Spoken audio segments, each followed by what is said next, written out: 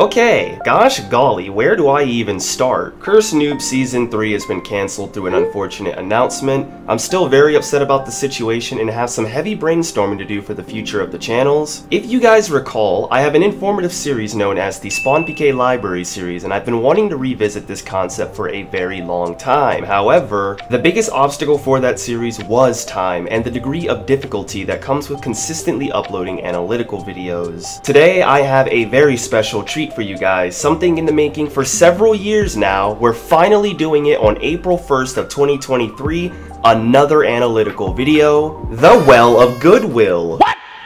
What the fuck? And why it is hands down the best thing that SpawnPK has ever seen. The Well of Goodwill was introduced to SpawnPK on May 14th of 2019, next to the legendary Ethereal contest host, and well, it's just too good. Back then, you would contribute specific items for an individual amount of points and further progress the server goal. Once this goal had been reached, the entire server will receive whatever boost corresponded to the ad, and back then, these were some of the perks that you could expect. Doubled blood money drops from Edgeville, which means more money.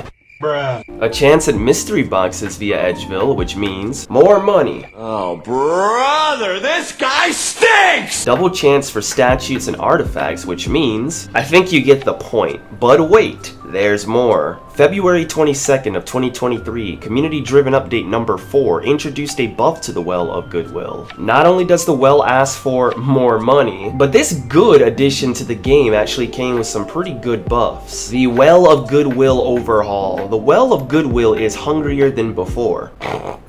What? Requiring more bags to fill it entirely, and in return, it will now cycle a random buff between a variety of brand new server-wide boosts. 10% drop rate bonus for 3 hours, ×2 Slayer and Bloodslayer points for 3 hours, stackable with the Bloodslayer Crystal, plus 25% chance of superior wilderness bosses for 3 hours, ×2 chance for statutes and artifacts for 3 hours, this is stackable with mini pets, etc., and ×2 hotspot points for 3 hours.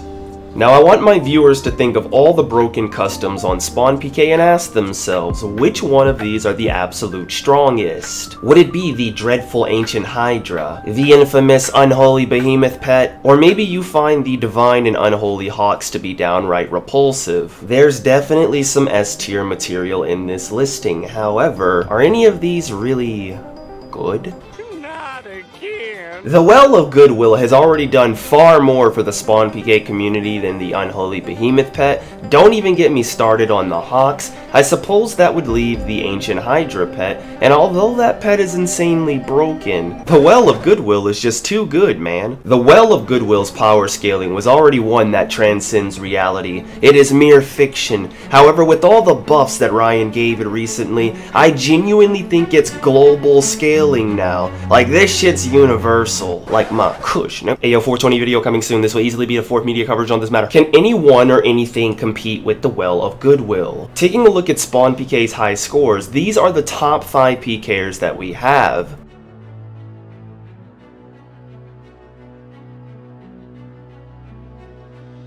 So, if you haven't caught on by now, this video is a tribute to April Fools. It is a joke, not to be taken seriously at all. I just wanted to post something for you guys since it's been a lot of radio silence ever since Season 3 went down. My loyal viewers will know that I'm no quitter, and while I'm completely devastated by the loss of footage, I have plenty more that I can provide for you guys and have been working very hard behind the scenes. The biggest project that I'm going to be working on for April is an updated pet tier list video, and I'm also going to be revisiting my top 10 most favorite pets for PvP.